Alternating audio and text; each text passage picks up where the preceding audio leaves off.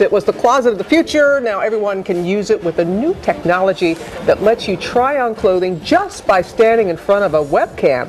It's the FaceCake virtual try-on system, and it could free you from dressing rooms forever. ABC's Bianca Goldriga has the story.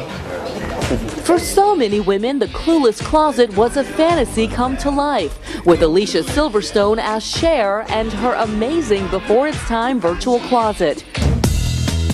Well, now, nearly 2 decades later, life is imitating art.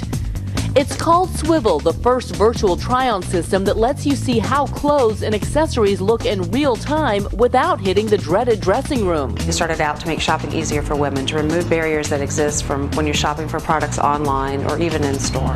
It's the brainchild of Linda Smith, CEO of FaceCake, who got some of her inspiration from none other than the Jetsons. Turn on the dress selector.